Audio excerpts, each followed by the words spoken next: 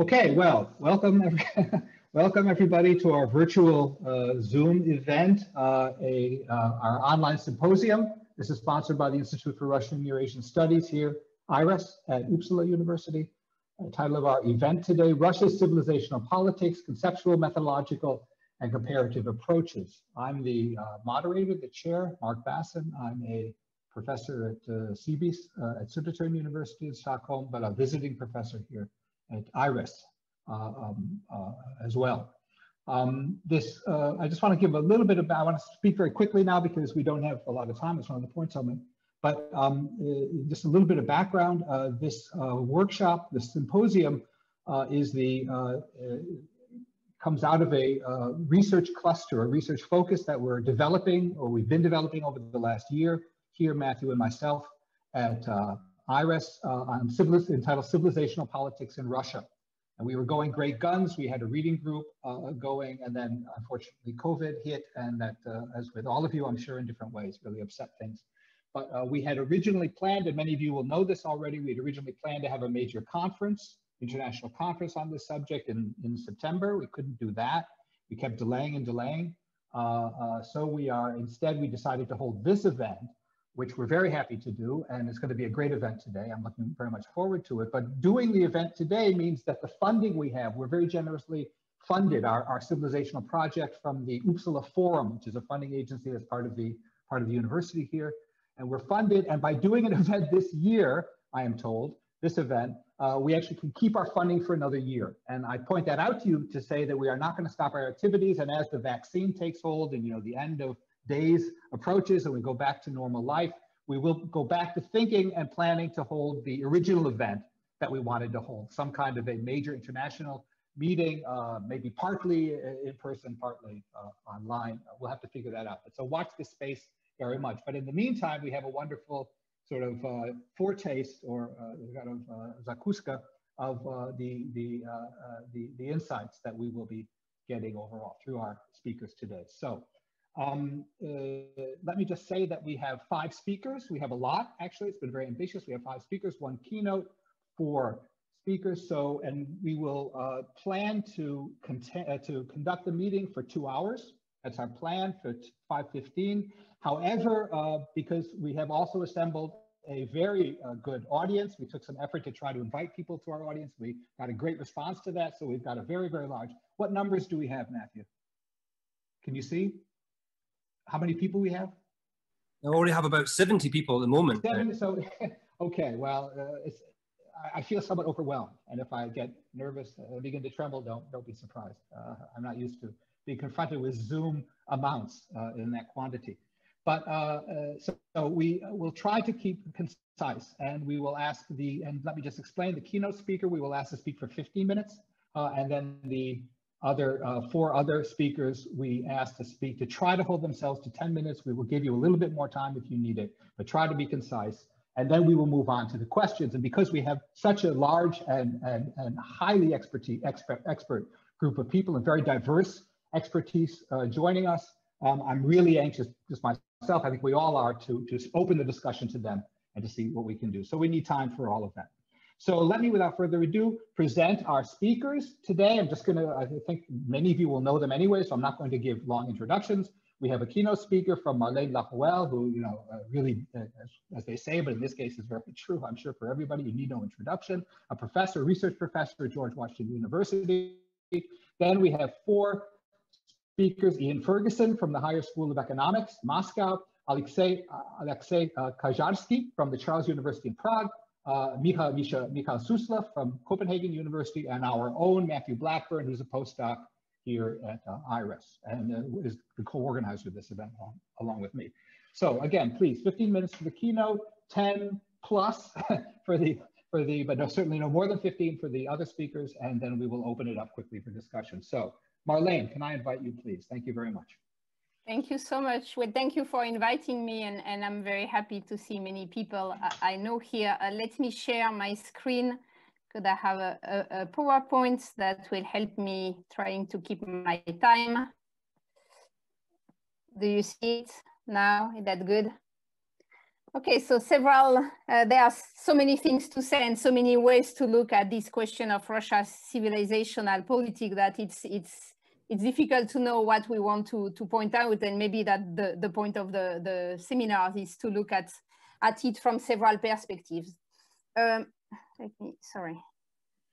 First point, very briefly, that I wanted to mention is just a very brief kind of look back at the genealogy of civilizational thinking in Russian.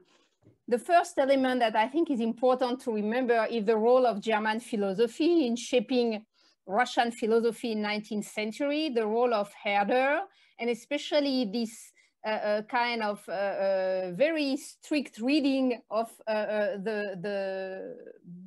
the idea of the Babylon Tower, and this notion that diversity is something that God wanted for mankind.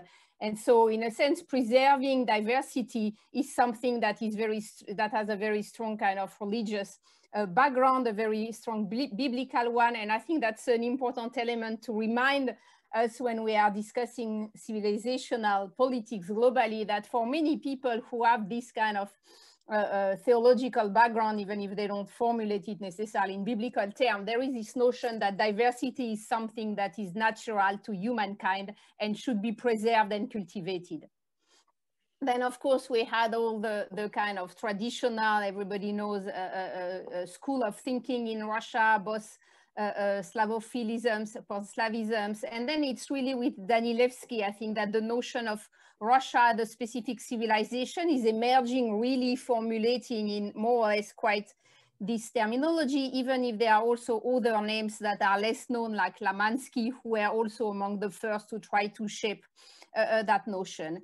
And of course, during the interwar period, the founding father of Eurasianisms are probably the most famous kind of Russian theoretician of Russia, the specific civilization, with a very particular reading of what is Russia, Eurasia, and what is a civilization. Something that I found really interesting that in fact is probably missing in the general discussion about civilization is what about the communist period. So of course, communism was a universalistic ideology, but that's what I wrote, Soviet communism.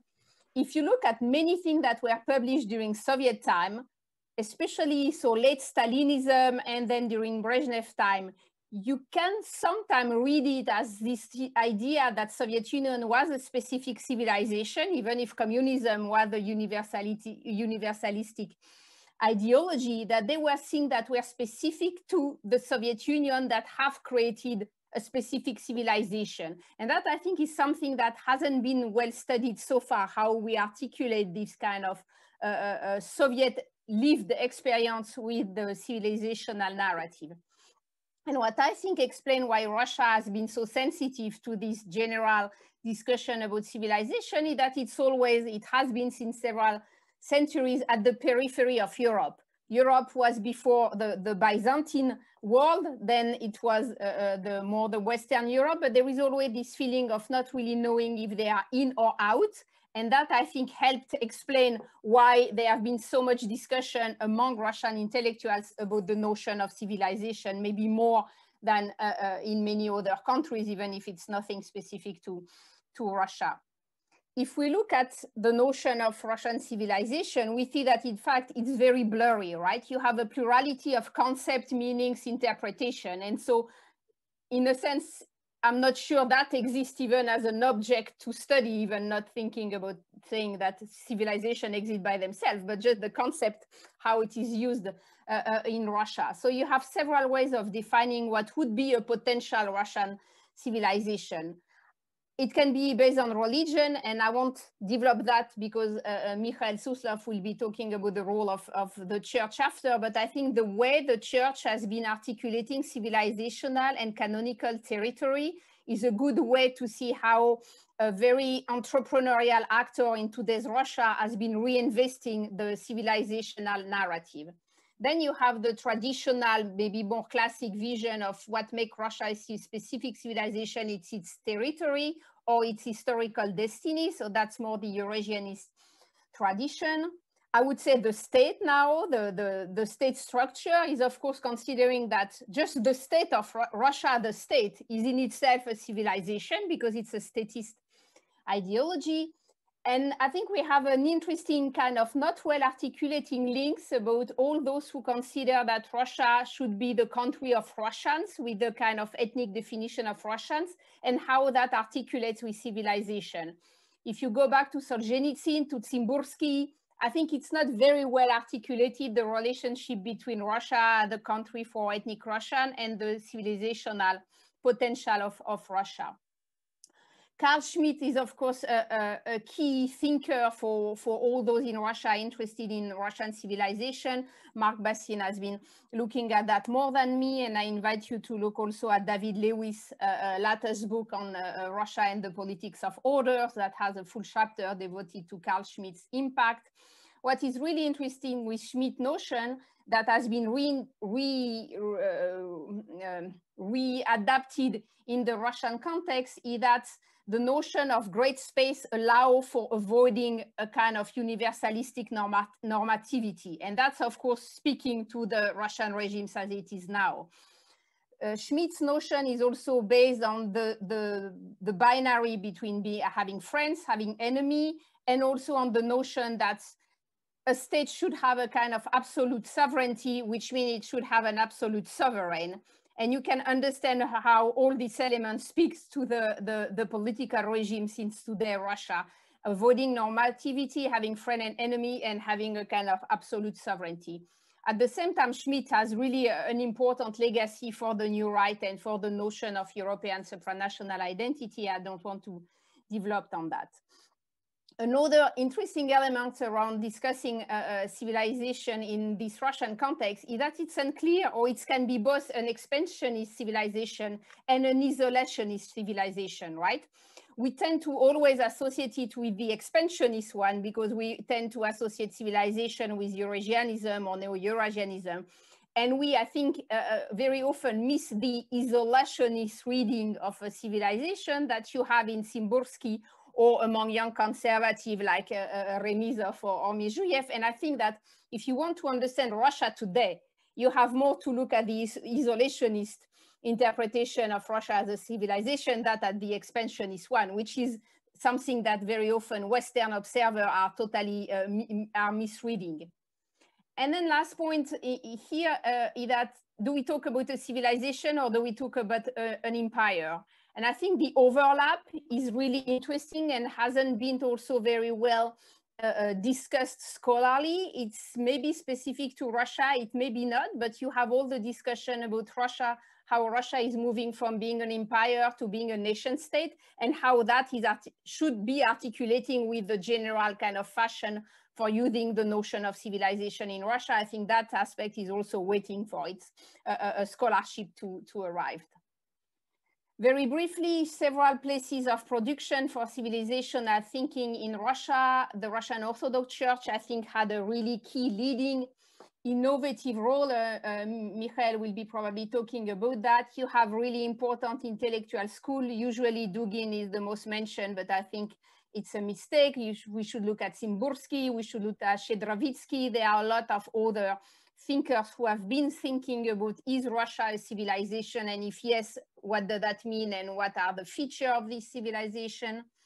I also think that there is a tradition of a kind of Soviet-style publicistica that you still see very alive in the, especially in provincial production of publicistica about using the notion of civilization. It's a mix of being half Orthodox, half Soviet, half, it's a kind of ideological, kind of complex bricolage. And I think that Ushakin's work has been quite highlighting on that. And then you have the state level newspeak that has been also using the civilizational narrative very often, either to say that Russia belonged to European civilization or that Russia either state civilization by itself, but very less to say that Russia is a Eurasian civilization or that Russia is an Asian civilization. So I think that's interesting kind of discursive elements that also could be more studied. And then if we briefly look at the popular reception, I think the fact that the term civilization is very blurry is of course a key element to attract support, because everybody can interpret civilization exactly as they want. But when we look at sociological survey, and maybe Matthew will be discussing more that after, when we try to identify, can we see some social group that seems to be receptive to the notion that the world is divided into civilization and that Russia is a specific one, it's very difficult to identify these kind of social constituencies. And so that creates a lot of issues in trying to identify the popular reception. You have a tradition of popular geopolitics. So if you ask question about, you know, the war in Ukraine, was that a war of a kind of civilizational war between the West and Russia? Many people can say yes. Does that mean that they know exactly what they want to say by civilization? I'm not sure, right? And when you ask people what they think about Russia, usually the binary choice that I think is the most visible is either Russia belongs to Europe or there is something specific to Russia that make it a specific civilization. But it can be Orthodox, Eurasian, just specific by itself, just Soviet. It's very unclear. It's just specific, right? And the kind of Asian, Russia, the Asian civilization is really a minority. Thinking. And my last point on what it means on how the regime is articulating this civilizational thinking as the way to find its own narrative and voices on the international scene now. Of course, the goal of the regime today is to try to create a narrative that says that we have to counter the post-Cold War world order and refuse the status of Russia, which is at best a second-rank country, at worst a rogue state. And something that I think is really important to add into the discussion on civilization is that from the Russian side, the binary is not democracy versus authoritarianism that we have in the West, it's the binary between chaos and order. And that's something that should be articulated, because civilization is bringing order against chaos, right? That's the perception of civilization, that universalism is bringing chaos, dividing the world in civilization is bringing order. And then it's all this important production, both at the state organs level and in the think tanks around the regime, about creating an alternative set of values. And we can discuss the heuristic aspect of the term illiberalism, or is that more about sovereignism, or is that just this tradition of presenting Russia as the other Europe, the real authentic Europe? But I think here there are a lot of interesting conceptual articulation that the regime itself and its intellectuals or ideologies are trying to articulate. And if you read Remizov or Mijuyev, you really have really interesting discussion on how all that is articulated and should be articulated theoretically. And then my last point is that when you try to identify how the Russian regime is using civilization to kind of counter the so-called liberal world order, there are two kind of level or two parallel narrative about civilization. There is the idea that civilization should be so that Russia is a specific civilization and therefore should be in a kind of isolationist politics and having all its kind of particularism cultivated. So it's a kind of going back to a very Westphalian definition of sovereignty. Or you have something that I heard Mijuyev last week mentioning the notion of conservative internationalisms to define the world order that Russia was interested to have, which is more or less the kind of Yalta world order of the Cold War period, where each great power is recognized its own sphere of influence. So the world is divided into civilization, but civilization still have institutions like UN to discuss, right? So it's a kind of midway between multilateralism and a kind of very classic Westphalian sovereignty. And so you have either civilization as a kind of isolationist policy, or civilization as something more universalistic. And because you have a long tradition of Russia also of promoting universalistic ideology, beginning with Christianism, of course, and then with socialism. So I think there are interesting ambiguities on the way the state is producing narrative that sometimes push for civilization as an opening to speak to the rest of the world, and civilization as a way to retract and isolate from external influence. So I will stop here because I'm exactly at 15 minutes and you can see it was a very kind of broad overview of several aspects of the discussion on civilization, and I'm sure we will have a lot more to discuss now. Thank you. Okay, thank you, Marlene. Well, you've ended precisely at 15 minutes, so that's just in itself a record. But that was a fascinating overview. It got us off to a brilliant start, and I'm just going to go in the list that we have in our announcement. So I'd ask Ian Ferguson from Moscow to speak next. Please try to hold it 10 minutes, a little bit more, but do your best. Thank you, Mark. Thank you, everyone. So I'm going to present a paper on that is a work in progress, and it will be a co-authored piece in the end. I'm the lead author at the moment. My colleague at Higher School of Economics, Sergei Akopov, is the second author of this. So what I'm going to do is I'm just going to read from the abstract and then from the and then a kind of extended version of the introduction, try and keep it to 15 minutes. So the title of the paper is Russia's State Civilization, : the dilemma of a political religion, ? And this paper draws on the theoretical literature on political religion to explain the character of Russia's state civilization, its ideological origins and foreign policy dilemma.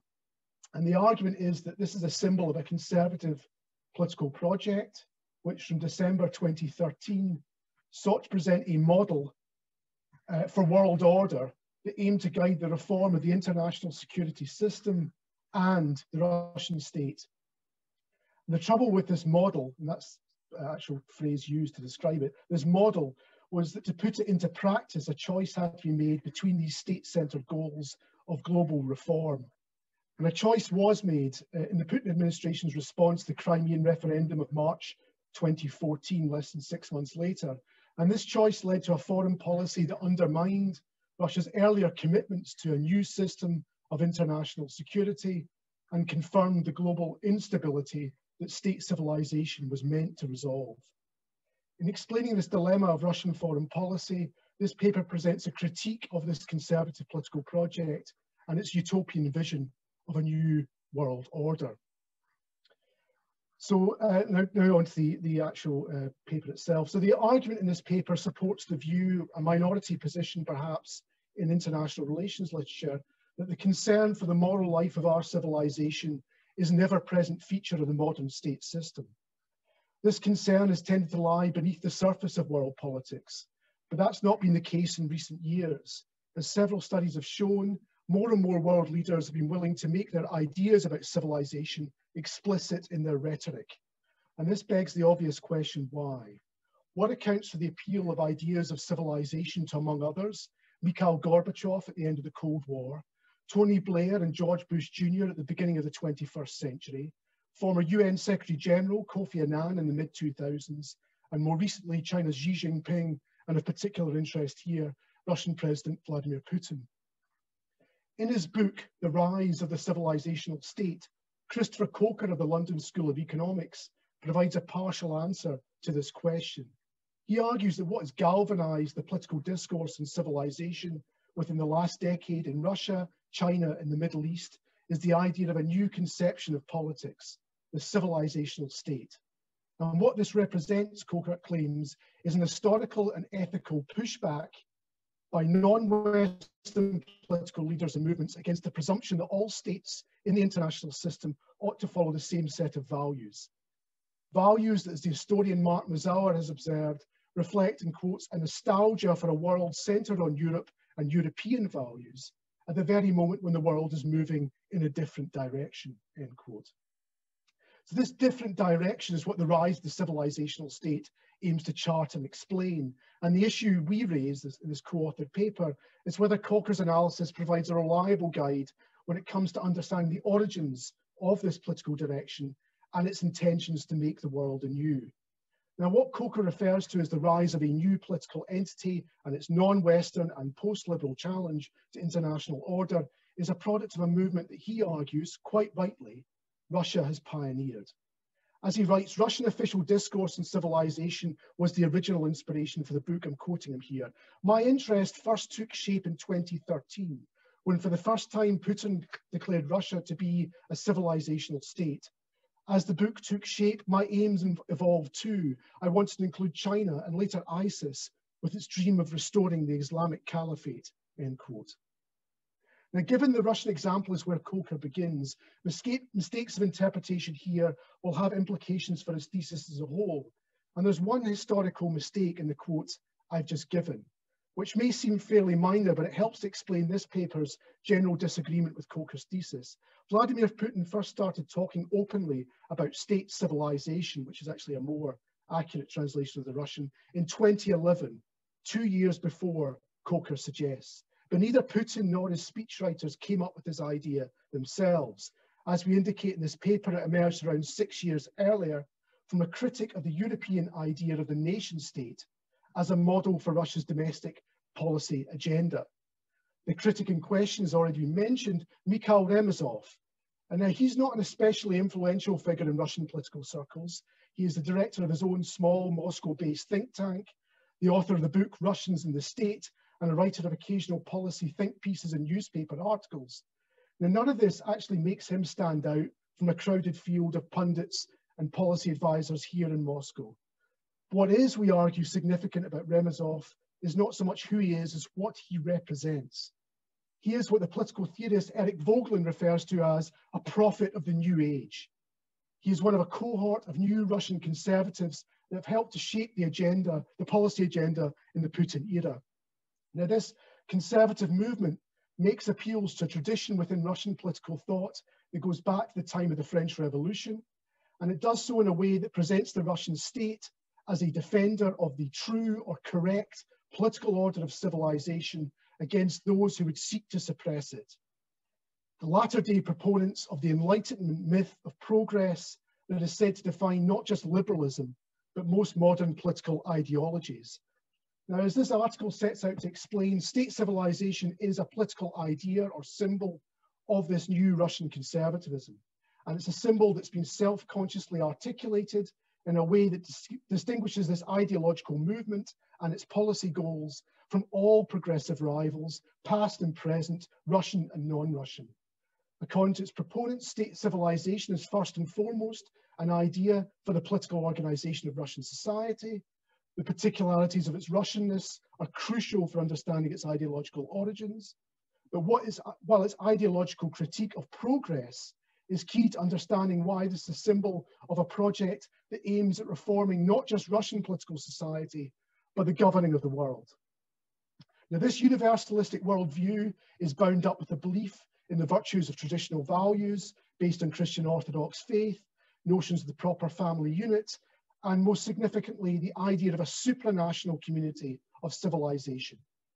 This idea of civilization is inseparable from a historical conception of the Russian state on the one hand, and concerns about what Putin's described as global instability in the international system on the other. Now, this gets to the most significant way in which our account of the direction this movement takes differs from Coker's analysis. According to the argument advanced here, state civilization is a symbol of a conservative political project that has oscillated in its civilizing objectives. In the first instance, it aimed to civilize the existing state-centered international order by advocating a revived form of collective security that aims to improve the collective effectiveness of the Security Council. Now, that was the goal in 2013 when Coker begins his account of this trajectory. However, as we reveal in this paper, after the Crimean referendum in March 2014, the civilizing mission of this project it moved in a different direction, in a way that deeply compromised the existing international order and confirmed the worst fears of chaos and global instability raised by Putin just a few months earlier. This double movement is key to understanding the dilemma of state civilization that we explore in this paper. And our understanding of this dilemma suggests the greatest challenge to international order from this new political entity comes from within Russian conservatism, and especially from a state-centered vision of world order that seeks to establish the correct or true institutional foundations for global governance. Now, these foundations are based on an anti-progressive ideals of what constitutes legitimate state authority in the United Nations system, and they pull in different directions with regards to questions of justice in world politics. There is an ideal of international justice that aims to rule out any progressive challenges to Russia's sovereign independence and territorial integrity, especially from its partners in the Security Council. And there is an ideal of world justice that fuses an anti-progressive belief in the unity of the Russian people with the state's right to determine that unity in history.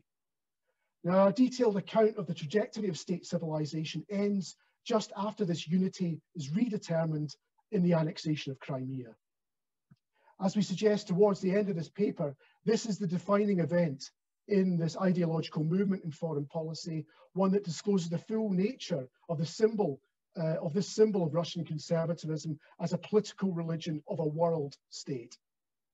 Political religion, because this new political entity is only ever imagined as a symbol of perfection that exists beyond the present political reality. In the theory of political religion, this symbol stands as an earthly substitute for God. World state, because what is imagined as the correct or true political order to be formed in its image is based on the veneration of the Russian state and statist principles of justice in the rhetoric of the Putin regime. So to conclude, Christopher Coker is right when he says that the pursuit of state civilization under Vladimir Putin's rule has been destructive of the international order that's been created by and large by Western states with a view to embedding a universal consensus on liberal values. But what is missing from his assessment is the irony that this destruction is done with a view to establishing a more stable, more civilized institutional arrangement of global governance, a new world order that exists only in the Russian conservative imagination. Thank you. Okay, thank you very much, Ian. That was great. And again, very spot on time. So we're doing very well. Can I invite our next speaker, Alexei Kajarsky, please? Thank you. Hello, everyone. Thank you for inviting me to this seminar. Please allow me to share the PowerPoint with you. How do I do this? There. Can you see the slides now? Yes, that's perfect. Just remember to start the slideshow, Alexei. Okay, yeah, I can do that. Yeah, great. Okay, let me keep track of the time. So I'm trying to use the ontological security framework in order to understand the significance of the civilizational discourses, in the plural, discourses in Russia. Very briefly about the theory. So it's an established approach in IR already. It revolves around the concept of self-identity, which basically the idea that I can tell myself that I'm still myself, despite all the possible changes that are happening to me, or to us if we're talking about collective identities. The biographical narrative is a coherent story about myself or ourselves that we need to tell ourselves in order to make that claim that we're still the same group of people, the same nation, for instance. Critical situations, major life events that challenge our sense of self-identity. So in the case of a state or nation, that could be loss of territory, defeat, major defeat in a war, some kind of a tragic event like a genocide, etc., etc., etc. And the securitized identity is a concept that has to do with the fact that change is in principle inevitable in social life. But some subjects tend to not want to open themselves up to change, so they prefer to maintain, to stick to their old identity at any cost. They're trying to stabilize it at any cost. For instance, this would be a country that does not want to come to terms with the idea that it's no longer an empire or a superpower, which brings us closer to our case. So post-Soviet Russia should be seen as a case of a securitized identity, right? Not being able to come to terms with the post-imperial condition. In the nationalist discourse, you have all these metaphors, the images of Russia being dismembered in 1991, but also in 1917. So there are multiple traumas. So these events are being storied, narrativized as traumas, right? And it is implied that Russia is not quite itself without what it lost, its territories, its population, and possibly also its international status, right? So moving on to the civilizational discourse then, I would argue that part of the reason why the civilizational discourses are so popular in the post-Soviet Russia is because they are able to construct a coherent biographical narrative, which overcomes three distinct dislocations in Russian self-identity. The first one has to do with the ideological dislocation. So this is the conflict between the so-called Reds and the Whites, which can be understood as pro-Soviet, communist, and anti-Soviet in the sense of the post-communist divide in Russia, but also the older cleavages, which go back to the previous traumatic events, such as the revolution of 1917, right? And the way it overcomes that dislocation is, of course, by implying, if not explicitly arguing, that civilizations are something that are deeper and more fundamental ideological differences. And you can see Huntington for details, who made that point early on about civilizations being more fundamental than any political differences between people. The second dislocation is, of course, the territorial trauma, territorial loss. So these are these metaphors of Russia being dismembered by these evil forces, usually the West. And this is where civilizations come in as notions of supranational entities. That is, a civilization is something that can include more than one country at the same time. You have, as an example of that type of discourse, you have the countries of the Russian world, for instance, right? But there are other such categories that help overcome this dislocation, right? And the third dislocation is the humanitarian or societal one, right? So this has to do with loss not of territory but of population, right? And again, here civilizations, or the Russian civilization, becomes constructed as an entity that unites Russians across the legal borders, right? So there are people in many different countries, the post-Soviet countries typically, but also beyond that sometimes. And this is where the concept of Russian, of course, becomes particularly vague, because it is implied that that civilization may unite not only Russians as an ethnic Russians, but also Russian speakers, right? It's a particularly vague concept. And thus, again, understood as a supranational entity, the Russian civilization as an overarching concept overcomes the dislocation, right? So it builds a coherent biographical narrative. I think that, of course, the ontological security framework does not exhaust, right? In terms of explanation, it's not exhaustive of the reasons why these civilizational discourses are so popular in Russia, but this could be one of the reasons. Right? I would argue that this could be one of the reasons behind their popularity. So this was based on some of the work I already published. So there was the 2019 book that came out with CU Press, which is a kind of more in detail study of the civilizational discourses in Russia.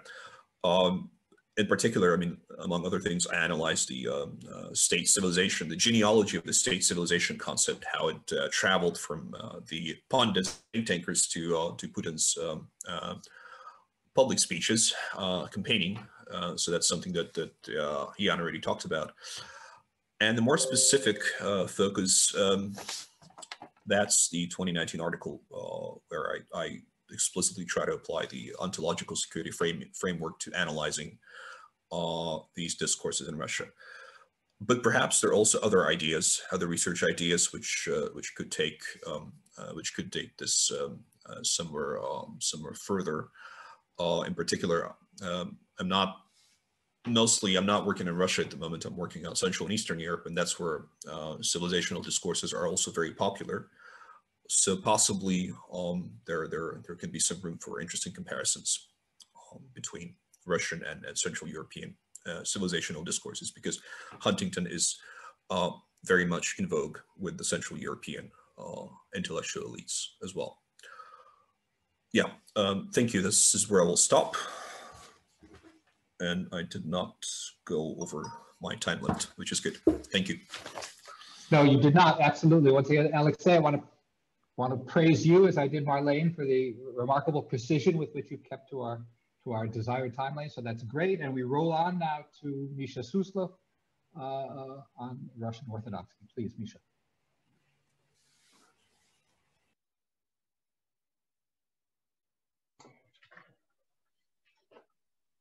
Okay. Yeah, thanks for having me here, and don't expect me to be so meticulous as other participants, so please wave if I exceed my time. I expect no less from you, Misha. I expect no less. Okay, so my take on civilizations is in the context of the Russian regime ideology.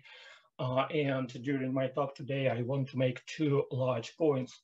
First, I would like to trace and identify the major conceptual change with this concept of civilizations in post-Soviet Russia. And second, I will map out the major meanings associated with the concept of civilizations in the political usages, in the political discourses as of today, more or less. So speaking about the conceptual evolution, I identified the major change, the major flip of the meaning of civilization between approximately 2009, 2012. The point with this conceptual change is that before, yeah, and of course everyone who keeps an eye on Russia understands the background. It was about the third presidency of Mr. Putin. It was about the wave of protests in Moscow, and this was about the accumulating negativism toward the West in the aftermath of Russia-Georgian war, and so on and so forth. The importance of this change is that the conceptual and ideological bedrock on which the concept of civilization rests changed. So before 2009, 2012, civilization was part of the mild conservative, or rather conservative liberal discourses. And it was primarily associated and imbricated with two other concomitant or adjacent concepts: the concept of multicultural Российская, Russian nation, and the concept of sovereign democracy. As I claim emphatically, by 2009, when the ruling party of the United Russia adopted its official doctrine and adopted conservatism as its official standpoint,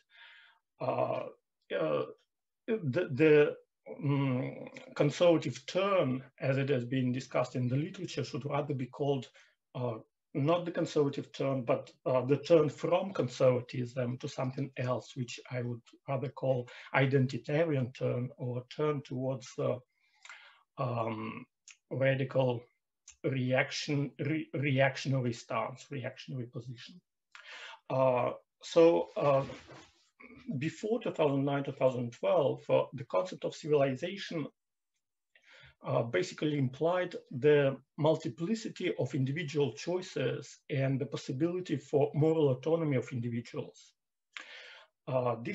This is how the concept of civilization was commensurable with the concept of sovereign democracy. So if you look into the original usages of the concept of sovereign democracy in its both manifestations, which is Surkov and Tretьяков, the common denominator, the common bottom line is that we, the community of adult and free people, we can decide the course of actions as we like, or we can decide our ideal of the perfect good life, which is quite close to the classic Lockean understanding of what is liberalism. The same as with the civilizations. So the civilization was this silver bullet which helped the Russian political mainstream back then to combine inclusivity of a civic nationalism and exclusivity of nationalism. Yeah, so talking about Российский civilization, they both tapped into civic inclusive nationalism and cultural nationalism at the same time. The most momentous intellectual change of flip happened, as I mentioned, in 2009, 2012, and the major milestones with this conceptual change, these are, of course, this seminal Putin's article from 2012. These are talks by Patriarch Kirill, especially in 2010, 2014. But Patriarch Kirill came up with two interesting concepts. One is the concept of civilizational choice, and another is the concept of spiritual sovereignty. And both were applied to understanding of civilizations. So in contradistinction to the understanding of civilizations in the liberal key, after 2012, civilizations was understood as a conservative communitarian concept, meaning that once you were born into this community, you cannot opt out, you cannot exit, or at least there is a considerable cost which is collected on the exit. This is precisely what Patriarch Kirill meant when he spoke about the civilizational choice in 2014, so that Ukraine, which already chose this Russian world or Russian civilization, if it wants to quit it, if it wants to opt for Western Europe and European Union, then they have to pay, and the payment will be probably the destruction of their own identity. So this is the conservative communitarian understanding. Okay, in the rest of my talk, I would like to underline the major aspects, political aspects, in which this conservative communitarian understanding of civilizations is being used in today's Russia. The central political metaphor here is civilization as the living organism. And I try to contend that this understanding of civilization as the living organism was shaped by the few decades of a very particular usages of the term civilization. I mean, not only Spenglerian discourses about the decline of civilization, but also late Soviet discourses about the threat to civilization, to human civilization, because of nuclear war and ecological disaster. So my contention is that these massive usages of the word civilization in the context of the threat, decay, collapse, it made a very significant ideological sediment in the concept. So whenever people are using the term civilization today, they automatically imply this particular aspect. They automatically evoke this particular political metaphor of dying, death, ruin, and so on. When you look at non-political usages of civilizational term today, I can identify at least two major origins of the word. One is para or quasi-science, quasi-history. So at some point I tried to map out on YouTube the video clips which mention civilization in their descriptions, and I got this nice cloud of the whole galaxy of usages consisting on 28,000 edges. And the center of this galaxy is not political usages. The center of this galaxy is para-science, para-historical interpretations. All these talks about Hyperborean civilization, Aryan civilization, and all this mythology and craziness. And the bottom line of that is precisely that. Civilizations died, yeah? Those civilizations died. And now let's try to uncover their traces. Let's try to find some remnants of these civilizations. The second important source of civilizational talks today, which are also beyond the political sphere, is the visual culture of appreciation of the post-Soviet ruins. I did a research on discussion boards on social media, of Conceptual, for example, and there are dozens of discussion boards such as Romantika Русских дворов, Estetika Ебеней, Panelki, and many others, and there are hundreds of thousands of participants on these discussion boards. And the predominant visual which is being posted is the ruined or semi-ruined post-Soviet architecture, which is of course implicated with the general trend for post-industrial ruination everywhere in the world. But in Russia it is superimposed on the collapse of the Soviet Union, of course. And the predominant response to this kind of visuals is, these are signs of bygone superior civilization. So again, the bottom line is the idea of dying, death, destruction. When we look at contemporary political usages of the term civilization, this is something which is absolutely central for political activists and mainstream ideologists. Just for this talk, I did a very superficial research into the mainstream media in November 2020. So I got some nice examples from people like Mikhail Delyagin, Starikov, Anna Shafran, Kalashnikov. So for example, let me quote from Delyagin. So he's speaking about systematic destruction of the Russian civilization. Yeah? Starikov is talking about, according to the West, Russian civilization has no place in the world and should be destroyed. Anna Shafran, there are systematic attempts to destroy Russian civilization. This is in continuation to the talk about the ontological security. The vision of civilization as the living organism presupposes this narrative of destruction, death, and the idea that the body of Russian civilization is fragile, that it is dying, it is under the attack. The corollary of this vision of the vulnerable body of the Russian civilization is pretty obvious. First, you need a strong state which protects this body.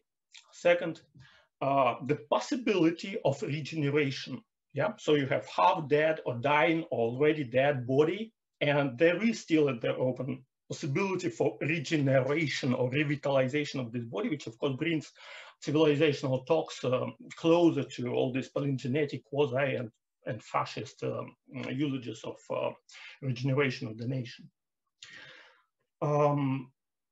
Yeah, and just by way of conclusion, I want to say that in the amendments to the Constitution, which were adopted in July this year, Article 68, Part 1, they do not use the term civilization, because civilization is not a constitutional jargon, of course, but they use it in a kind of oblique or indirect way. So they introduced an interesting euphemism. They never used the word Ruski narod, Russian people. They use it in a peculiar circumstances. They are talking about the Russian language as the language of the state-forming nation, which is part of the multinational union of nations of the Russian Federation equal in rights. So this word, this phrase, multinational union, I think this is the exact euphemism for the term civilization. And if you look at the underpinnings of this logic in the same amendments, they are talking about culture, about the compatriots, and about the history. Then you'll get the sense that now in the amendments of the Constitution, you have the enshrined vision of Russia as civilization. Yeah, I want to stop here. Thank you. Okay, Pisha, thank you very much. That's very good. Let's just roll ahead to our next and final speaker. Last but not least, Matthew Blackburn, please. Thank you very much, Mark. The focus of my talk is often a much neglected part of this overall research agenda, the question of resonance. And we certainly have a copious body of scholarship that looks at the top level, the Kremlin, the big thinkers, the concepts, the origin of these ideas, but precious little work that can really get us closer to some answers as to where and how this civilizational identity resonates with ordinary people across Russia. So of course, Marlena, I already have to agree with what she said at the beginning of today's session, that we have this problem of the plurality of meanings, that it is a challenge to begin with conceptually, to decide what is the state civilizational identity that is a kind of construct that is being kind of promoted. But after we have dealt with this challenge, we then have to deal with the challenge of measuring it somewhere in some fashion. Now, in the title of my presentation, I've written polling data and discourse analysis, and I also have this idea of the micro level, where the discourse is actually manifesting itself, and I'll do my best to unpack that today, how in practical terms this can be done in perhaps a future research project. I do think it's necessary as well for me to contribute as well to this discussion we've had so far about what is this state civilization identity.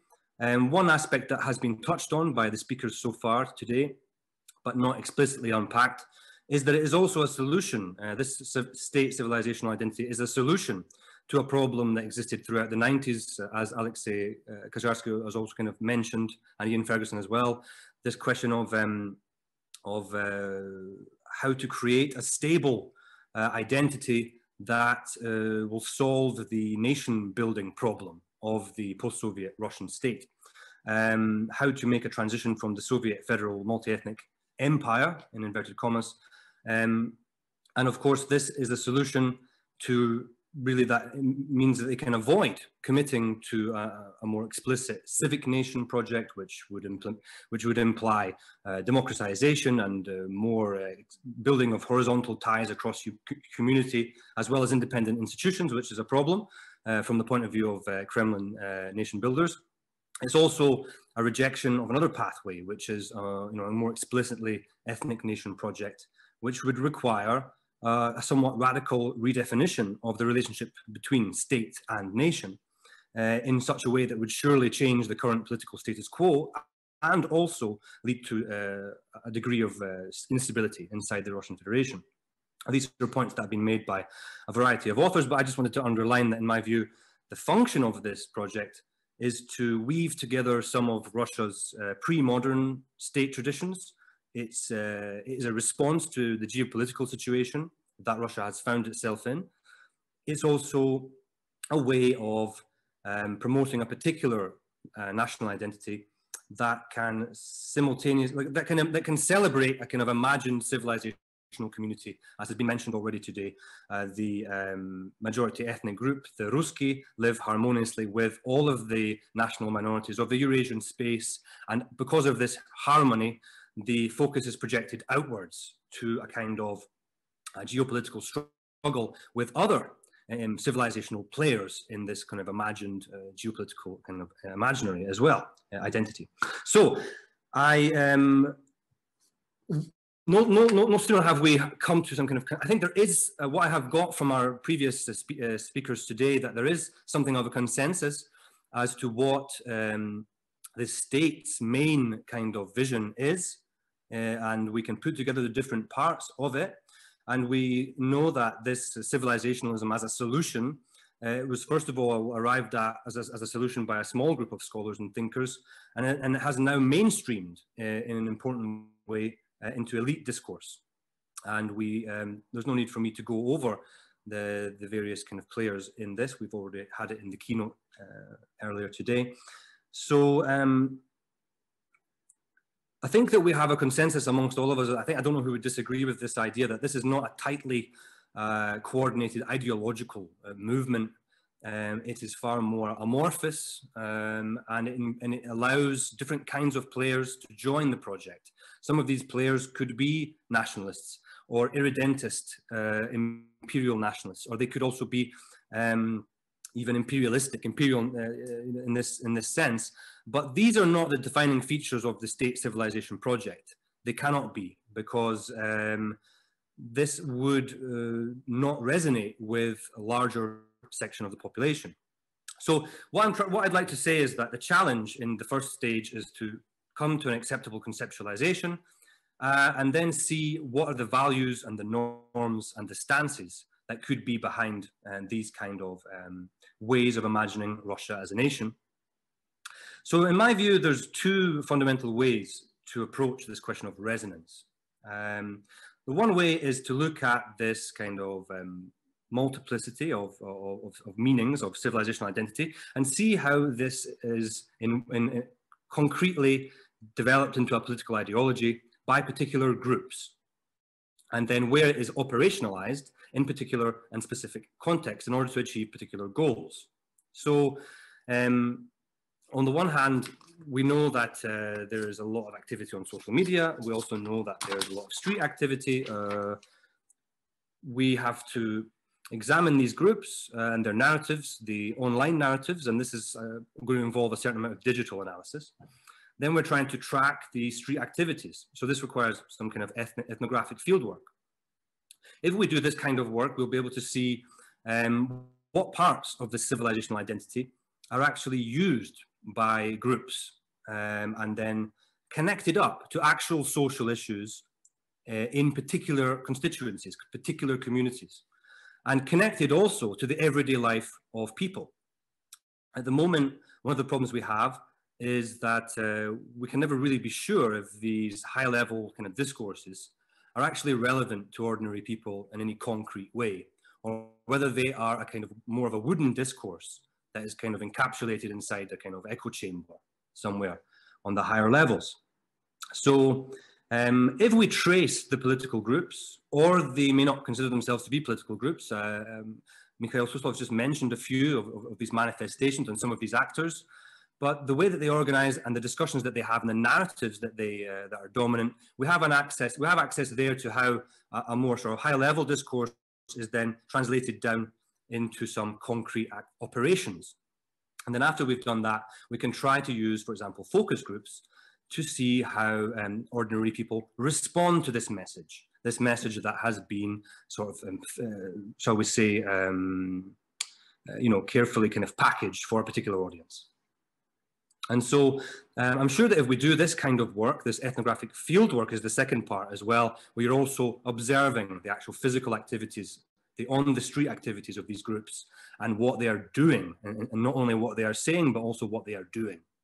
So these are two important things that I would surely that you would end up tracing the argumentative strategies of these various civilizational actors, which we could call them this, and the way they try to turn this Russia is a unique civilization idea into some kind of positive program that involves a positive identity, and also a negative side as well, where they will push back against the arguments of those people in Russia who are anti-civilizationalism, like Varlamov or Navalny or Maxim Katz or Khodorkovsky. These kind of people, they have their ideas that push back. So there's a kind of tension. So I think that is one way to measure the resonance of this state civilization project. And with this method, we end up with a multiplicity of kind of projects, of actors, and then we see within the project the similarity between some of the stances and the norms and the values and the arguments that are being made by these various groups. Now, the second main approach to the question of resonance is to focus on a different kind of transmission. So we take the statements and the programs and the ideologies at the very top of society, if we consider it this way, and we go right down to the level of the ordinary individual, ordinary person in inverted commas again. And here is polling and one-to-one interviews, group interviews, and also potentially focus groups that can give us access. And of course, there is a great temptation to rely on the surveys, in as far as they can allow us to make these claims about the entire population, because we're looking at a representative sample. And of course, the last time that I know of that this was done was the Neo-Rus project that was led by Helge Blakkersrud and Paul Colstone. And again, there's a question here about how do you choose the indicators of civilizational identity when we have so much plurality of the meaning of civilizational identity. It's very challenging. If we had a topic like, for example, Scottish independence, support for Scottish independence, then we could work out all the considerations that go beneath this opinion. What is your stance on Scottish independence? Well, many considerations. Your view of British identity or Westminster politics or EU membership. We look at all these different considerations, what a person has a view of, and then how it links up to their stance on the overall question. And as we said, we have a fundamental problem when we then move away from Scottish independence and come back to civilizational identity. Well, there is no clear meaning, what we mean by civilization. And there is a big problem we have from the outset that we don't know what a person means when they use the word civilization. We don't know what meaning they attach to it, if any meaning at all they do attach to this. So if we were to launch a project to measure resonance of the civilizational identity, I think it would be a mistake to begin with surveys, which I believe was the case in the Neo-Rus project. The surveys were launched first. I don't know what happened, if there was any. The problem with doing that is we can't really be sure about the degree of apathy to the question. There may be large numbers of people who don't care about this, but they will still tick a box showing an opinion nonetheless. There's also a question of alienation. Many people are very alienated from Russian politics, and so they, again, hopefully they would tick the box that says, I don't care or I have no opinion. But again, would they? Because we also have the problem of what Kirill Rogov calls the authoritarian bias problem, this preference falsification, this tendency to tick the box that fits what is being said on the state media or what is considered to be the correct, politically correct opinion. So there's a number of problems with starting with the surveys. And the one more problem that we have, of course, is the fundamental ambiguity that exists in this question of civilizational identity. So, you know, many people will hold both views, that Russia is both part of a rich European civilization and it's also a unique civilization. They'll hold both positions in their head in one narrative. And so how will that manifest itself in a polling survey? It won't. It'll be this will be hidden. You'll find all kinds of sentiments if you talk to people on a one-to-one basis with micro-level kind of interaction, where they'll tell you that on the one hand, they support Russia being a multi-ethnic state and that this is a great thing, and they don't want a visa system to restrict movements inside the post-Soviet space. But at the same time, they'll tell you that most ethnic groups should be living in their ethnic homelands and that mass migration to Russian cities is not a good thing. It needs to be fixed. It's a problem. So we have a lot of contradictory ideas that can exist within the narrative of a person who generally would position themselves in the pro-Russia as a unique civilization camp. So what is the solution? There are some solutions that are a way that we can get back to our agenda. Ultimately, we do want to end up creating a survey that could somehow incorporate what Marlene for herself wrote about, this idea that we have three choices for Russia. It could be a European country that follows the Western path of development. It could be a European country that follows a non-Western path of development, or it could simply be a non-European country. I wrote that back in 2016. I think we could incorporate a survey, but the solution, the thing that I think is necessary to the approach, to make the approach more effective, is to not start with the surveys, but to start with focus groups and interviews, speak to people of varying backgrounds, and try to grab this discourses on the micro level, where we find people who internalize a civilizational identity, and how they do this, and the key considerations that are behind this identity. We can work out the kind of views that more alienated or apolitical people have, and then we can rethink how to sort of set up the survey questions. And my final point that I want to make before I finish today is, I haven't really thought this through completely, but I think that we have a kind of conflicting set of normative values inside the Russian political space, inside Russian society. And one benchmark of normality is the developed countries of the 21st century and the West. And that is still an important benchmark that a lot of people would agree with. That is a normal country, that is a normal state of affairs. Another important normality benchmark is pre-Gorbachev USSR, and you know, that is an example of a stable and powerful state that was not dictated to. We've heard about it today. There's lots of other kind of marginal views of what is the normal state that could also be included. But my view is that, yeah, that when you're looking at Russia as a unique civilizational identity and how it resonates, we're essentially looking at those clashes between these sets of normative values. And that's what we're trying to uncover when we're trying to talk about the resonance of any particular message of what is Russia as a unique civilization or as something else. Apologies if I run over time. I will stop there. Thank you.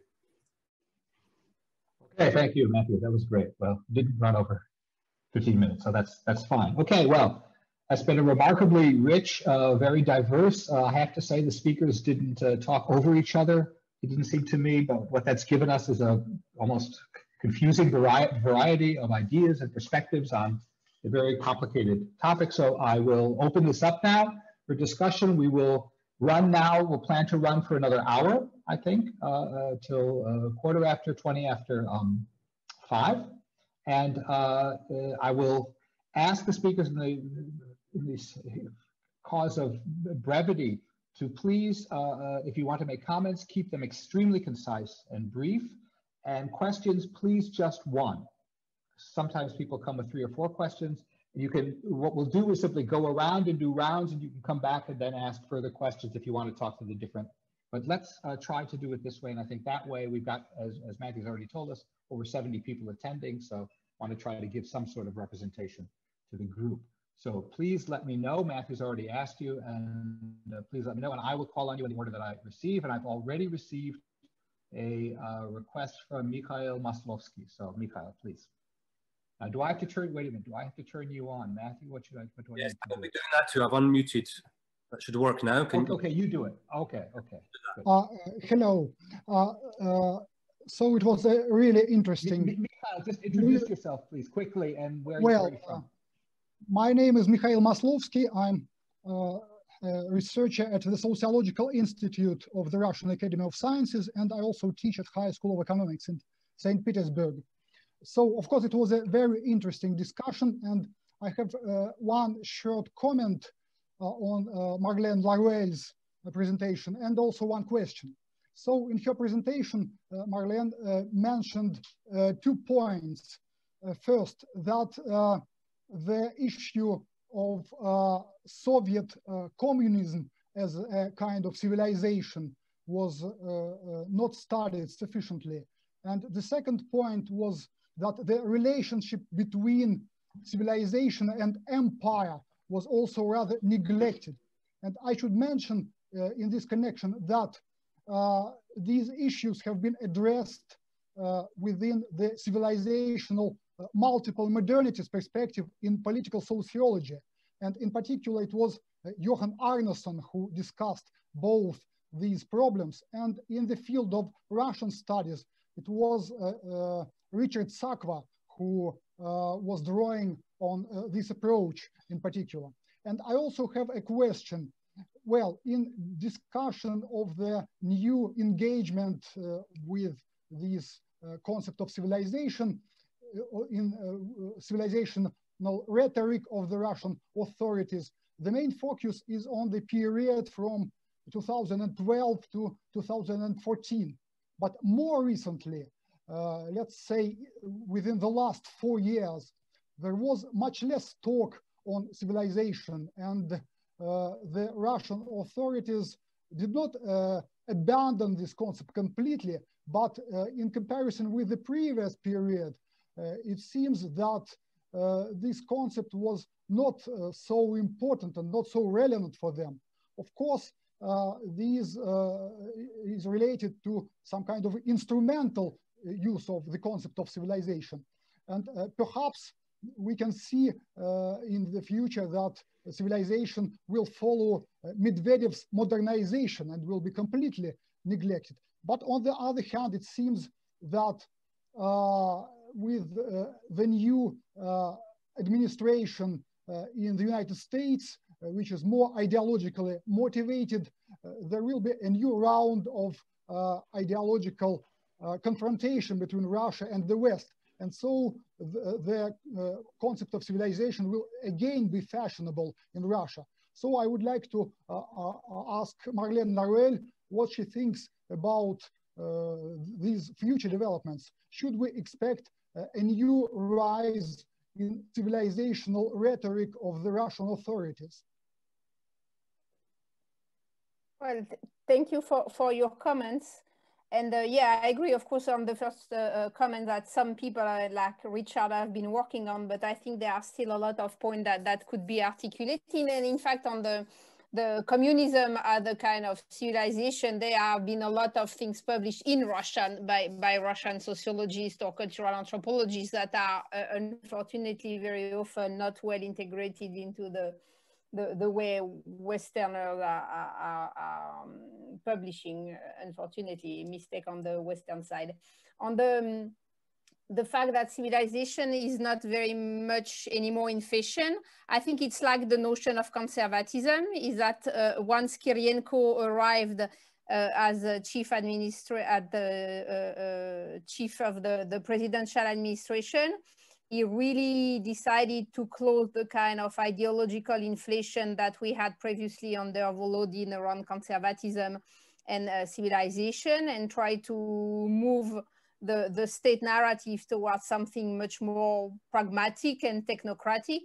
And so if you look at indeed the Kremlin speech, you can see that both the notion of conservatism and the notion of civilization have kind of declined after 2016. They are still very popular in many other aspects, as Mikhail was saying, but no more at the state level. And I think that the new trajectory that Kirienko wants to give to the presidential administration is to be ideologically more neutral, or to do less inflation, to be less innovative in creating new terminology, kind of Surkov or Volodin style, and to be much more on a kind of pragmatic and technocratic aspect. That said, I think both the conservatism and the civilizational narrative can come back in case the regimes would consider it is in need of a new kind of ideological production. But I think it's a good example that shows how much the regime itself is playing with concepts and using them when they are needed. When they are no more needed, they shift. So they can try Eurasia, they can try Ruski Mir, they try conservatism, they try Dukhovny something, and then it works, it creates some effect, and then they move to something else, and then they navigate like that, and each time trying to invent new terms or concepts that keep them in touch with the society, and also that help them navigating the changing status of Russia on the international scene. And I think they have been very instrumental in that, and that have worked pretty well, because they can create things and then let them die, or they are not really denied, right? They are just they just become less important, let's say, and then continue to be kind of creative like that. And now we are in this phase of a kind of a low level of ideological production at the state level, and more kind of pragmatic production. And I think that will stay like that for some times, but depending on how things will evolve, it could come back. Okay, thank you very much. Well, the list is growing here, so let's move on to the next question. This is from Gregorio Batista. And again, Matthew, can you find Gregorio and turn him on, or do I have to?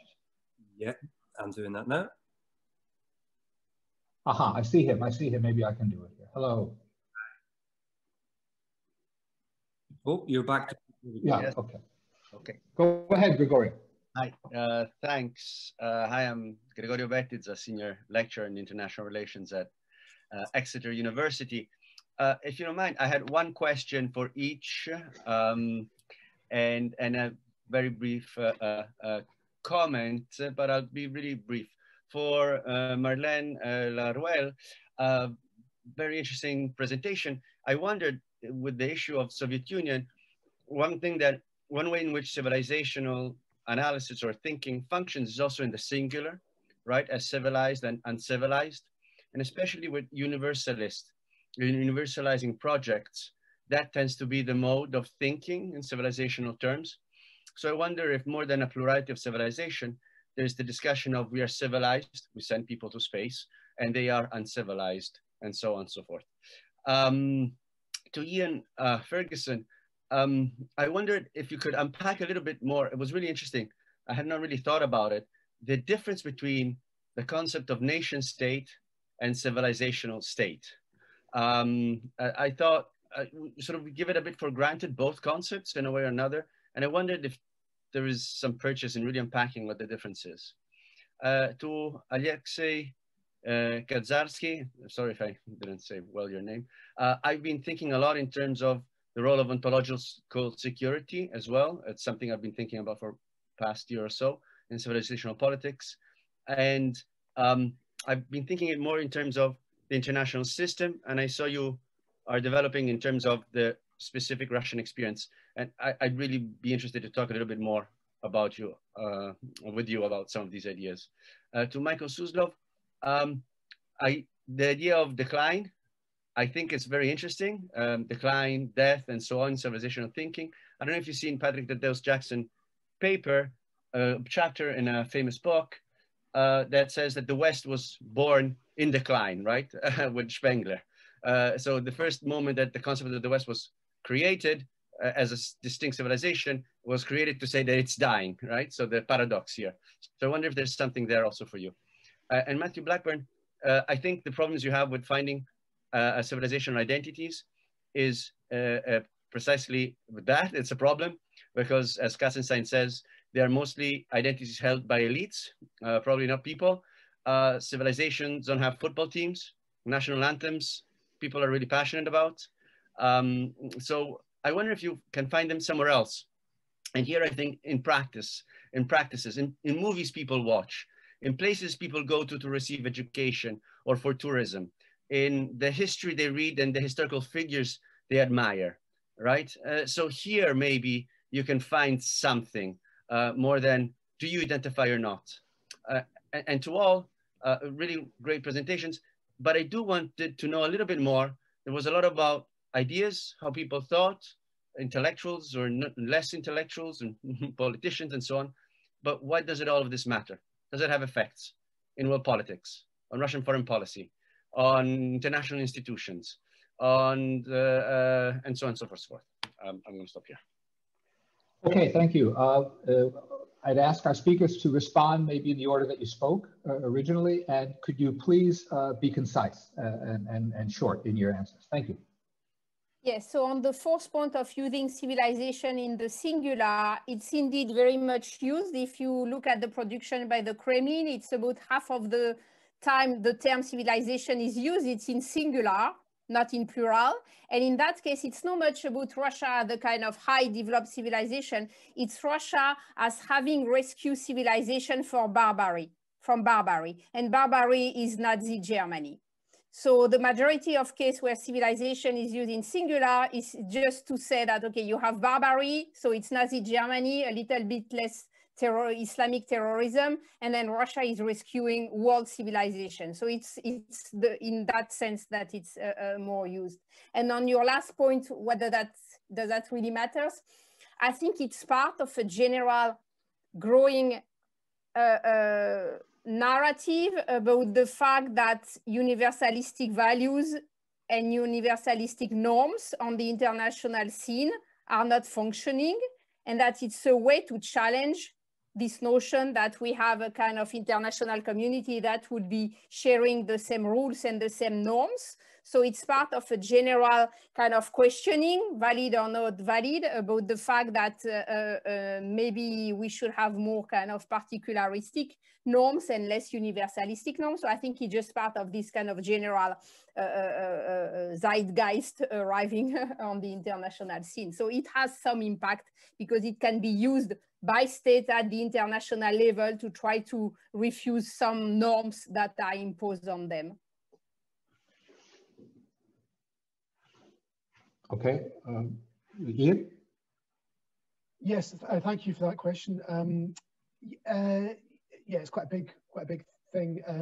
How the nation state is kind of assumed, certainly by Remezov, as a European export that contains within it its own model of modernization, that's seen as denying, in his words, the cultural and geographical constants that are characteristic of the Russian state and its Russian history, and the idea of the origins of the Russian state, which is pre-Westphalian, and you know, it goes all the way back to kind of Kievan Rus, and it has this kind of notion about this, the great Russians, this kind of the founding fathers of the Russian state, and a civilizational space, which is has been a kind of feature of Russian thinking about the state that goes back centuries.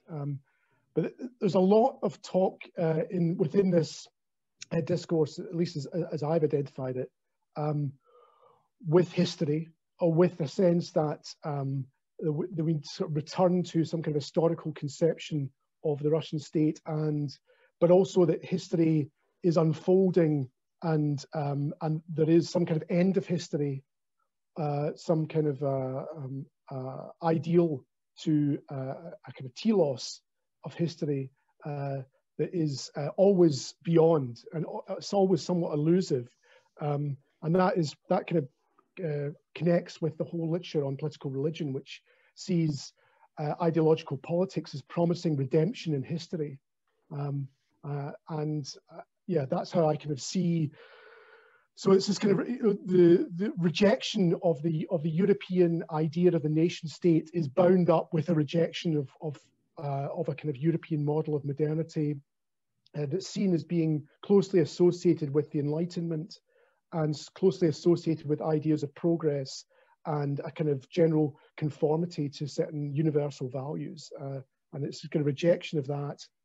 But I sort of disagree with the suggestion that there's no universalism built into this project. I think it doesn't necessarily come through from Remezov, but it comes through from the when it's adopted as an official discourse.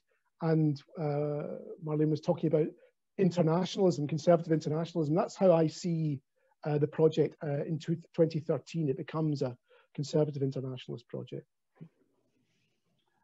Okay, thank you. Alex?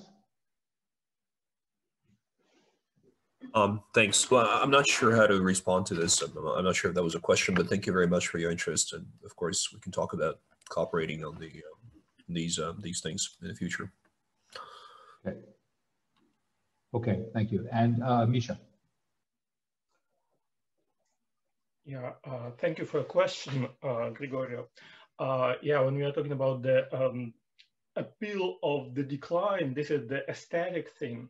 This probably taps into the human proclivity to admire the sublimity of decline, in line with what Simmel wrote in his famous essay on ruins. So this is when forces of nature are taking over forces of people's intelligence. So that is why we admire ruins. This is half natural and half artificial. And speaking about the Western civilization being born in decline, this probably has to do with the sensitivity towards the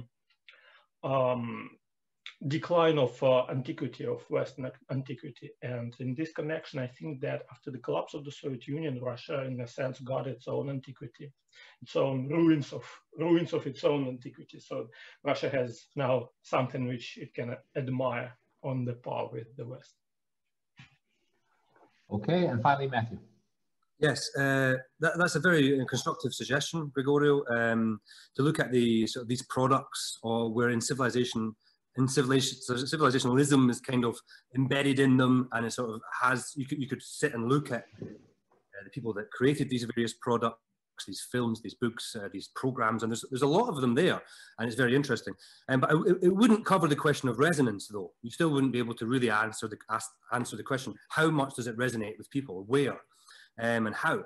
And so I think that my response would be to say, there's no doubt that Putin and the Kremlin have used a national identity narrative as one of the ways to sort of shore up their popularity and their legitimacy. And they continue to do so, and they will continue to do so.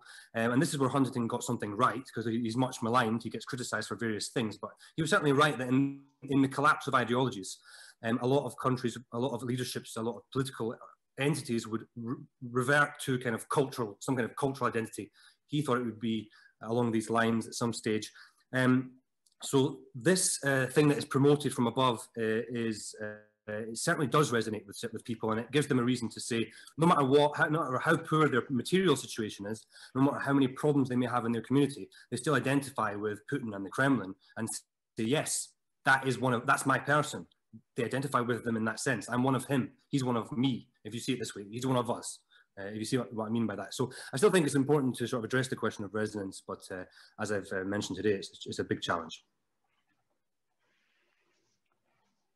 Okay, thank you very much. Natalia Morozova, please.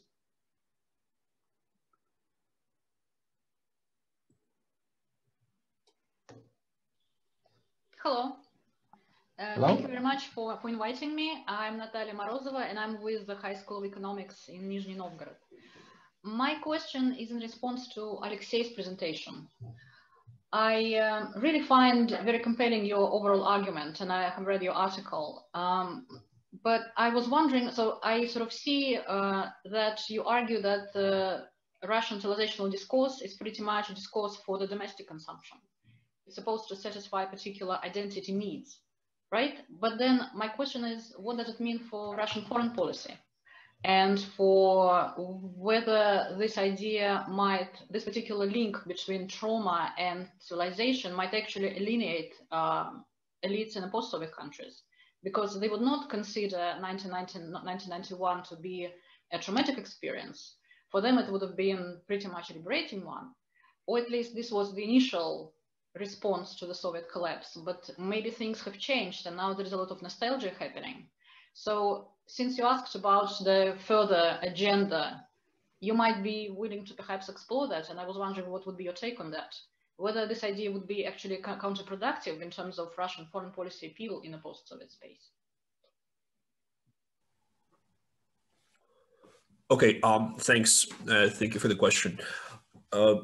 Yes, well, like I said in the presentation, I don't think the ontological security framework is able to exhaust all the explanations of the civilizational discourse. I think this is part of the story. It's not necessarily the whole story. From that perspective, yes, it is for domestic consumption.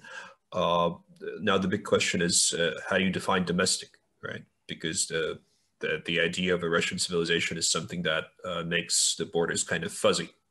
Where does it stop? In that sense, and I think you're right when you point out to the changing perceptions of the 1991 experience, because the thing with collective traumas is that they need to be narrativized. So somebody has to explain it to you that this was a trauma, right? You might not feel it if you're not explained that this was a traumatic experience. And I mean, the point I'm making in the article too is that this is a trauma that is constructed in the discourse by the elites, right? So it might resonate with some of the everyday experiences of the broader public, of course. But the reason I had this quote from Leontiev there, the political commentator, the journalist, is to illustrate how this is being constructed by the elites. Now, what the implications for the foreign policy that you're pointing out to, I mean, you're absolutely right. It's not very appealing to let's say other post-Soviet political elites the broader public in those countries. But in this sense, the Russian foreign policy is a hostage to this civilizational discourse, because it is a securitized identity, as I pointed out. It's an identity that that somebody, Russia in this case, does not want to let go of. Right? That's the idea of securitized identities, protecting it, stabilizing it at any cost, instead of moving on to a different type of identity and embracing change. In this case, post-imperial change. In that sense, the foreign policy is just a hostage of that securitized identity. That would be my view, my take on this. Thanks. Thanks. And I also have a sort of quick comment. Since you mentioned that your current work is on Central and Eastern Europe, I was wondering whether you would like to perhaps look into Estonia, because apparently in Estonia, Huntington and his book were very big, and he was actually invited to come, and he was sort of received with great honor by the foreign minister when his book was published in Estonian. And the way his book and basically the whole discourse on civilization is very big in Estonia is because they draw the border between Russia and Estonia. Obviously, that's where the border between civilization and barbarism lies. So you just occurred to me that you might want to take a look at this discourse as well. Yeah. Thank you for the idea. I mean, I have my natural limits when it comes to Estonia. I don't speak Estonian, and it's very difficult to do this type of analysis if you don't. Well, for comparison, for the purpose of comparison, you might, just look at the secondary literature. Might help. But thank you. For the moment, I'm struggling with Hungarian, so. Okay, great. Thank you very much. We're very sorry to say Misha Suslov has had to leave us, so I apologize if anybody had a question, particularly for him. We might have made that point earlier because we knew he had to go away, but he's no longer with us, unfortunately. Okay, the next question from Hugo van Essen.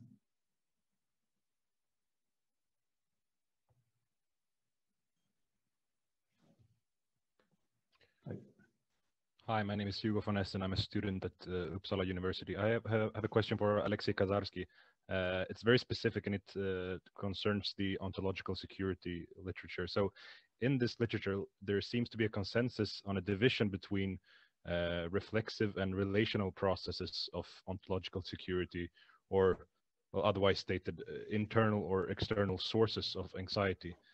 So my question is, where in this divide would you fit the Russian civilizational narrative that you have focused on in your research? Thank you.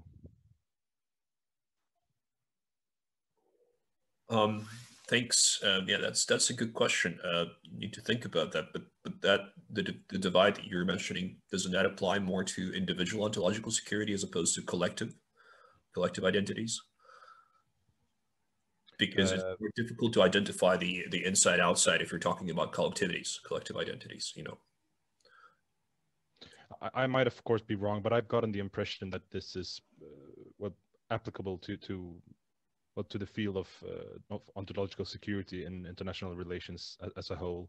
But again, I might be wrong, so I understand if you cannot answer that question.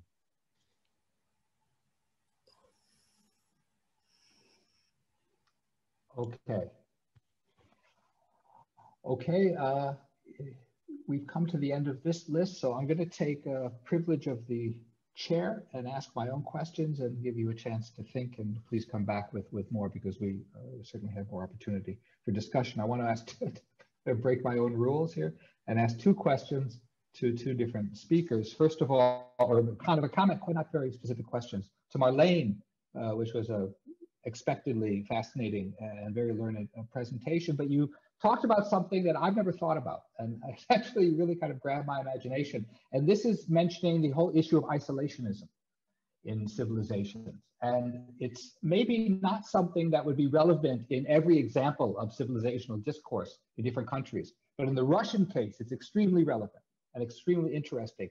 And I wonder, I mean, I think it would be a fascinating exercise to simply focus on isolationist discourses, which are kind of interesting in the Russian case in any event, and seeing what you can learn, maybe assemble a kind of a series of these particular examples of discourses related often, although maybe not necessarily to the civilizational discourse, but related, and see what you get out of these isolations. Because again, they're unusual, and I think they might tell you a lot actually about aspects of the Russian thinking about this and the Russian approaches and maybe some Russian self-understanding that we don't get amplified when we talk about, which we're much more familiar with talking about civilizational discourses as a discourse of greatness, and a greatness which often explicitly or implicitly becomes one of spread. In case of Eurasianism, I just want to comment a little bit more specifically.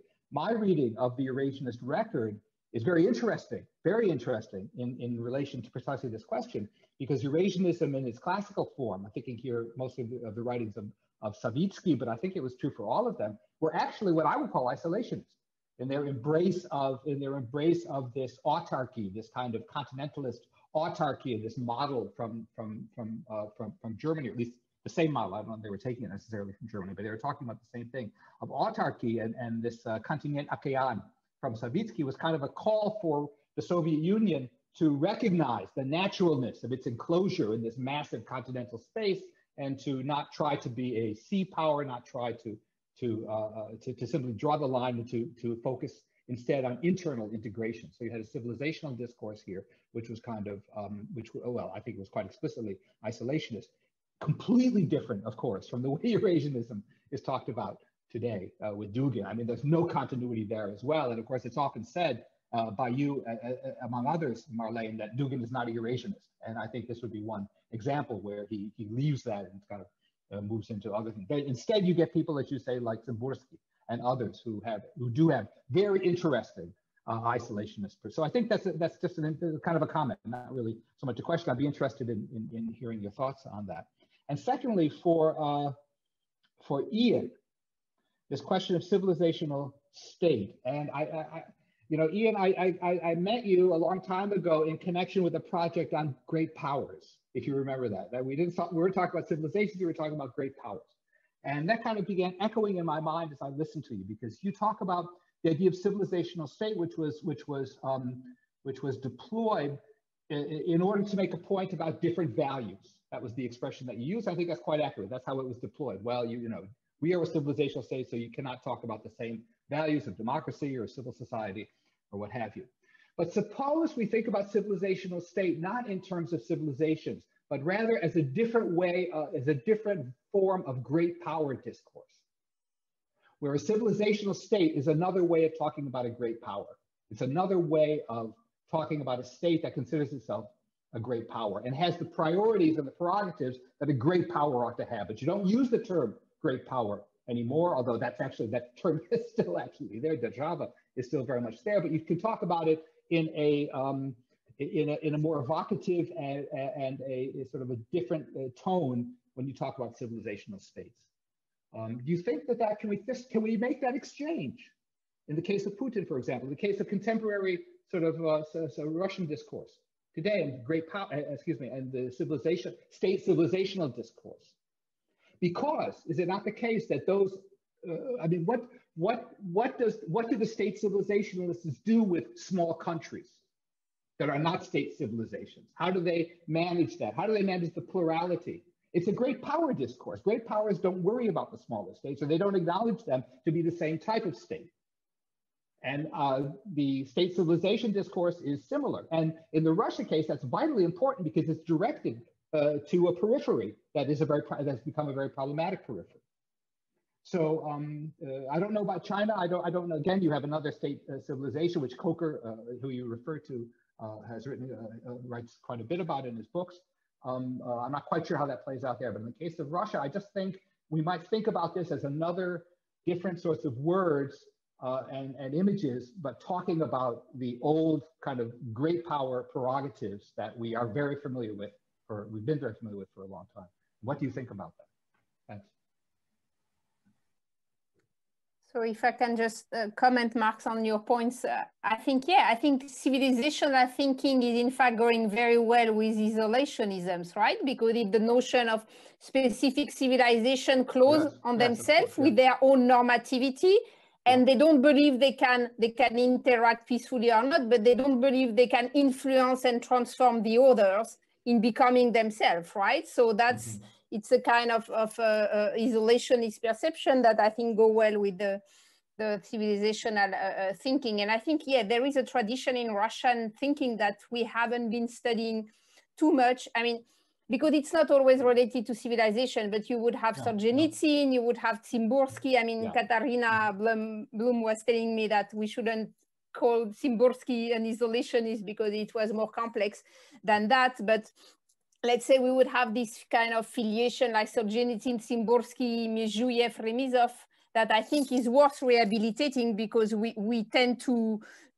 understudy it or undersee it when we study Russia today. And if you look at some of the decision of the Russian government, I mean, the strategy of, you know, creating your own internet, creating your own financial sovereignty, creating your own, you know, all this kind of infrastructure, financial and technological infrastructure, and creating a Russian-based one. Of course, you can say it's for authoritarian reasons, that they want to be sure they control what their population is reading, saying, but it's also this notion of, can we function alone if we get disconnected from the international community because of a new wave of sanction? Can we function alone? And I think they take serious measure to prepare themselves to be disconnected and to try to survive and function alone. So you have a real policy that is going with this intellectual narrative. It's really trying to be put in practice in case they would get disconnected from the rest of the world. So it would be great to work more on that, I agree.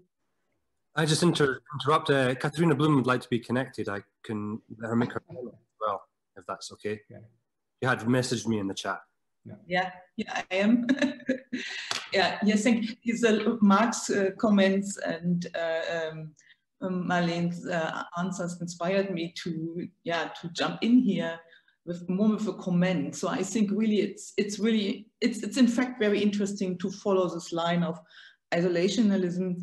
But we have really to be careful, and maybe something is needed here what we a little bit ignore when we talk only about civilization, that is political economy. So I think we need something of this here to understand some conceptualizations. And regarding Szymborski, I mean, his idea of Russia as an island is not, he always was again this criticism that he is an isolationist, because he thought Russia should care for itself and be open, let's say, for Western technology and for capital investment and so on and so on. That's not this autarkic Soviet-style isolationism or what we observe now as a result of protection. When the US threats Russia to exclude Russia out of SWIFT, or when they have also learned their lessons from the crisis 1998 and from the financial crisis 99, to protect their financial market. And so there's a lot to say about it. But so on the one hand, we have really to study this, but on the other hand, we have really to be careful about this. Because what does it mean in the context when we have a civilization concept or a Great Russian concept? So I really think that most of the politicians in Russia now are Great Russianists. So does isolationism include Great Russia? What is it if you have fluent borders? So I think it's inspiring and fascinating, but we have really to be careful with this kind of notions. Yes, okay. And thank you for the question, Mark. Yeah, this project has been a long time in gestation. I really hope there'll be some outcome from it. But just on the great powers thing, I guess the question I'm asking is to change from what it was a year or so ago, which is, the question is really, what is state civilization? And the first thing to say, fairly uncontroversial, it's a political idea, and it's a political idea that's associated with Russian conservatives. All of that, I think, is fairly uncontroversial. But where I think the controversy comes in is how to understand the international dimension to this idea. And the more I looked at the kind of political discourse with my colleague Sergei Kopov, the more recognized that 2013, particularly from the summer of 2013 through to the end of the year, is a real kind of change, internationalization of this idea. And also it's very explicitly associated with, certainly in 2013, with a notion of world order.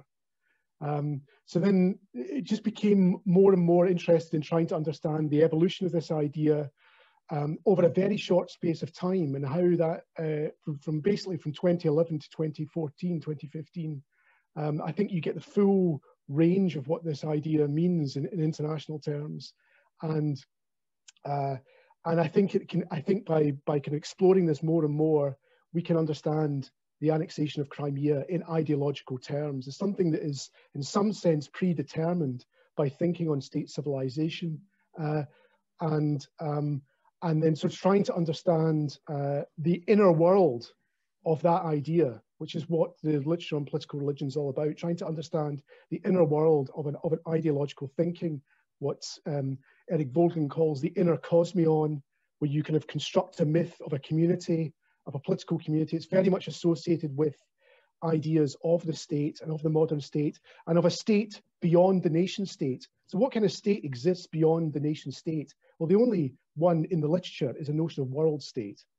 Now, that's kind of where I've been going with this, away from talk of great powers, because the question has always been, how do we understand the political idea and the evolution, the ideological evolution of state civilization? Okay, Ian, thank you. We have a question now from Susanna Rabo-Edling, my colleague here at IRES. Matthew, can you enable her? There we are. Hello, Susanna. Hi. Well, when I listen to all of you, I find that the concept of civilization becomes so vague, so that it's really strikes me that it's sometimes even contradictory what you in the ways that you define it. For instance, Ian defines it as internationalist, while Marlene defines it as particularist, and it can also be expansionist or isolationist. It can be an ideology, but it's, at the same time, it's a cultural identity. Well, I just think that we really need to be more precise as to what the concept of civilization really means before we can actually make sense of it and use it practical. Just one comment on also on what Marlene Laruelle said, that civilization goes well with isolationism. Well, we have to remember that the concept of civilization was also prominent in imperialism. So that, and in that sense, it can't really be seen as isolationism. So it's just, well, this is not really a question, it's more a comment, but could you say something about what you have in common here, all the speakers, concerning the concept of civilization? Thank you. Well, I'll start by just making one quick answer to that, and that is simply saying that we are picking up on a term that has entered the political discourse. We are simply commenting because this is everywhere, and it seems to be a very important and influential term. And simply by virtue of that, it seems to me, without questioning anything what you said about its ambivalence and its unclarity, which is all true. Nevertheless, the term is there, and so it's an important one for us to try to address. So just as a background, but please, Marlene, and then the others, if you want to join in. No, I agree with what you said, Mark. I think that it's not us suddenly deciding to be kind of follower of Huntington and considering that it's worth studying civilization as something that exists and that is meaningful. It's us as specialists of Russia or outside of, I mean, of the, in fact, it works also for everywhere. Suddenly realizing there is this term, totally blurry, unclear, that is suddenly emerging and that seems to be becoming prominent in the political and the media and the cultural landscape. And we're just trying to kind of catch several elements depending on each on our specialty. So I think that's why it gives this impression of having a lot of kind of contradictory or different layers of analysis, just because that's what the term is and that's how it's function. And it's successful precisely because it's so blurry and it can be everything. So how do we study a term that is empty of signification, or that can be full with so many signification that it just become a kind of a Pandora box of meanings? And I think that's what we are trying to catch. Very good. Anybody else who would like to talk? Can I add to that? Yes. Ian? Yeah, well, yeah, I was just going to say, I do think there is one thread, maybe I'm wrong, in common with all of us. I think we all refer to civilization in terms of community, a kind of moral and political community idea. That's often associated with identity. But and myself and Alexei, we both talk about it as a supranational form of community. It's not something that can be reduced to nationalism,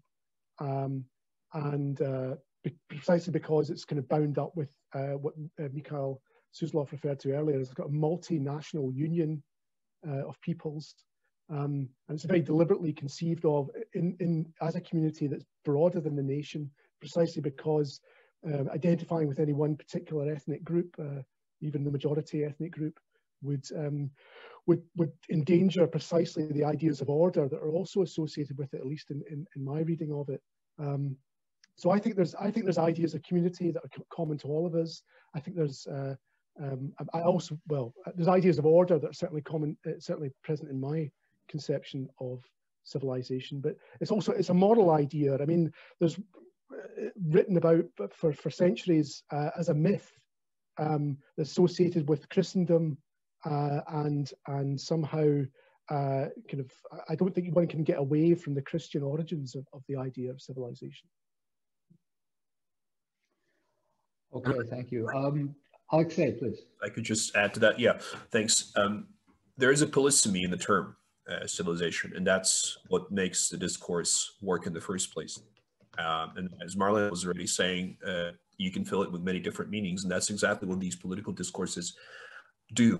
I mean, there's an ambiguity, for example, which is very convenient, which allows you to combine civilization in the kind of cultural ethnic sense. So the Russian civilization as you know, a unit of Russian culture, with a civilization that represents many different cultures, right?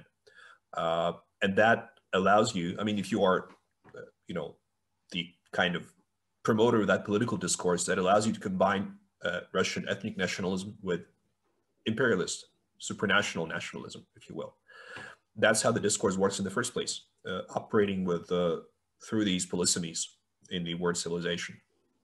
And there are many, that's just one, but it is bound to remain ambiguous. And I would just add to that by saying, you know, that this civilizationalism is a response in a way to anti-Soviet, anti-Russian nationalism of the periphery of Russia. It's a project that is trying to push back against the idea of national self-determination and the danger that that presents to the Russian Federation.